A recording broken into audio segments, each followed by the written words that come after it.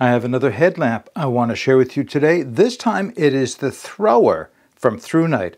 If you're interested in hearing more about this light, keep watching. Before we begin, I just want to thank ThruNite for sending this light to me so that I could share it with you. So as always, we'll go down to my tabletop. I'm going to go over the physical and performance specifications for this light. Of course, I'll go over the modes of operation. I'm also going to go over another flashlight or headlamp from ThruNite that has a great deal of similarities as well as differences. Then, of course, we'll get outside and do some testing. So before I go over the performance and physical specifications for the ThruNite Thrower, I thought I would show you what it came with. Now you can see right off the top that I took the headlamp strap off. This will do a couple of things. It'll allow me to give you a closer look at the light without the strap. We'll talk about the strap separately, but there's another reason I'll share with you in a moment. So here is the strap, and as I mentioned, I'll talk more about the strap in a minute. It's a really quite a nice strap. We'll put that aside. Also, let's bring out the box. So here is the box that the headlamp arrived in, simple cardboard box, as ThruNite always does. The usual ThruNite manual of operations and warranty information, well laid out, very effective. USB Type-C charging cable. A pair of spare O-rings and a spare battery port cover. Let's put those things aside, bring the flashlight back in. So why did I leave the strap off of the headlamp? Well, there's a couple things I want to say about it right up front, and then I'll get into the reason why for removing the headlamp. Number one, the name kind of says it all. This is the ThruNite Thrower, and based on that, you would gather, and you would be correct in saying that this is meant to be a casting light or throwing light, one that sends out a beam a long distance as opposed to a floodlight or area light. And if you take a look at the reflector, I'll see if I can get it to focus in properly, what you can see is that it's very deep in the head of the lamp, which is usual for a throwing light, and has a polished reflector as well. So this is meant for casting more of a long distance beam than it is a flood lamp. Now, having said that, having used this for some time now, it will do both quite effectively. Yes, it'll cast out a lot longer, a lot further than other lamps of its size, but it will also have sufficient flood for the needs that I would use it in the woods. Now, here's what struck me when this arrived. I looked at it and I thought to myself, I think I already have one of these or something that looks very similar. So I went into my collection of flashlights, and lo and behold, I do.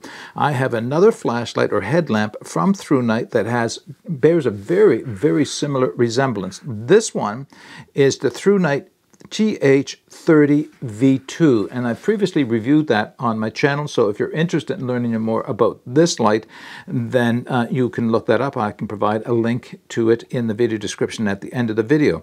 So it, as I mentioned, has a superficial, at least, appearance between the two lights. You can see some differences in the reflector, and of course that shows that this one is more of a flood lamp than it is a thrower. The other differences, there's some slight differences in the body, not dimensions, they're almost virtually identical, but in just the styling, the knurling, and things like that. You will also notice, and I'll point this out for a reason, that the TH30 comes with a removable two-way pocket clip, and I'll pointed that out for a reason, because obviously it did not come with this one. So the more I looked at this light, I said, okay, what's the performance differences? This is where things are really, really different. So the TH30 has a high output in turbo of over 3,300 lumens. And that's quite a high turbo output, as you can imagine. The new one, the Thrower, only has an output of 1,755 lumens. So the TH30 has literally twice the output in turbo than the Thrower does. So I thought, well, what is the advantage? Then I took a look at the website, and the advantage is obvious. Price. Right now, as of today, on the ThruNite website, the TH30 is selling at $70 US, whereas the Thrower is selling at $50 US. So basically, you're getting a light much less expensive, but without all the capabilities of the more expensive one. And it doesn't have a pocket clip. Okay, so let me put the TH30 aside, and we'll get back into the video and talk about the specifications for this light. So the weight overall 5.6 ounces, 159 grams, and that is with the battery and with the strap. I weighed them both together because, of course, that's the way you're going to use it most of the time. The length, 4.23 inches or 107.5 millimeters. The diameter at the bezel, 1.04 inches, 26.5 millimeters, and diameter at the base, 0.9 inches or 23 millimeters. As far as performance specifications for the ThruNite Thrower, I think I've already mentioned that in turbo, it has a max output of 1755 lumens, which will last for 5.5 minutes before it drops down to 373 lumens, lasting for an additional 240 minutes. In high, it starts off at 735 lumens. It will last for 6.5 minutes, then it will drop down to 395 lumens, lasting an additional 240 minutes. In medium, it has 258 lumens, lasting for 10 hours. Low of 62 lumens, lasting for 48 hours. Firefly, 0.4 lumens, lasting for 39 days. It does also have a SOS mode of 600 lumens, which is rated to last for 5 hours. It has a throw, and of course that's one of the key selling points for this light. It has a throw of 323 lumens, which is 26,100 candle power, and that would be at turbo. It is also rated at IPX8 for a waterproof to 2 meter submersion, plus a drop resistance of 1.5 meters. Operation of the ThruNite Thrower is simple and very similar to most of the lights from ThruNite. It has one large rubber dome button on top that can be operated with either hand while it's on the head strap, and it's just a simple on-off button. So if I turn it on right now, I'm in low. If I press and hold the button, it'll cycle up through medium and high and back to low again. If I double tap at any point, it'll go directly into turbo. If the light is turned off and I double tap, it goes directly into turbo. And if I want to access the Firefly mode while the light is turned off, I press and hold the top button and you'll get your 0.4 lumens. Very low, but really quite nice to have when you're in a tent at night. And of course, there is SOS, which would be a triple throw. And of course, the light does have memory, so the last lumen setting before I turned it off is what comes back on, which is low in this case. All right, let's talk for a minute about the head strap, and I'll show you how it's used because it's just simplicity at its best. Nothing fancy about this, just straight up functionality. So let's start by mounting the headlamp in it. So the headlamp strap, or the mounting thing, is simply a matter of rubber, silicone, not quite sure which, likely silicone, very stretchy, very pliable, easy to move. Slide the light through, and there are two shallow grooves on the lights here that these two straps will slide onto. And once you're there, you now can rotate the light in any direction, 360 degrees for that matter, but you know, you're going to be using about 90 degrees most of the time for operating, and it just slides really very nicely. So that's the mounting system. The rest of it is a two-part strap or two-strap system, one that goes around your head and one that goes over the top. Now, you could remove the one that goes over the top, but to be honest, you're going to want to leave that on. And the reason, of course, is this has a 2400 milliamp 18650 battery. That's got some weight to it. So this light does have a bit of weight on my forehead, and I find that if I don't have a strap like this on a headlamp with that size battery and weight, then it tends to want to bounce if I'm moving around at all. Now, if you're sitting still, it's fine, and if you're just moving very lightly, but if you're hiking actively or running or anything else, you're really going to want that head strap to balance it off. Now, I know not everybody likes these, but they're functional, and as I said, you could remove it if you want to.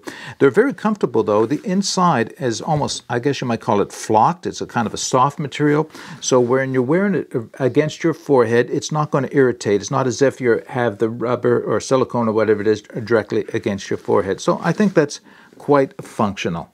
Having gone over the physical and performance specifications for the ThruNite Thrower, there's only one thing left to do: get outside and do some testing. Doing some nighttime testing of the ThruNite Thrower headlamp. I guess it's also an EDC lamp as well, but primarily designed for worn with the head strap.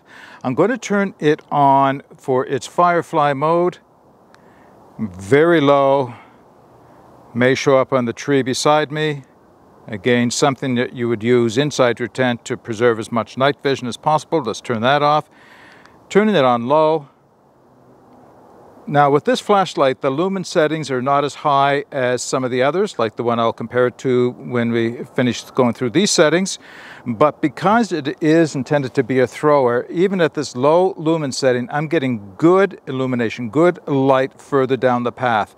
Less flood, more forward light down the path. Let's turn it on, take it up to medium, high. That's a lot of light down the path. And turbo. Outstanding amount of light there. Now I'm going to turn it off while I dig out my ThruNite TH30 V2. So again, that is the thrower on high, and you can see again the penetration.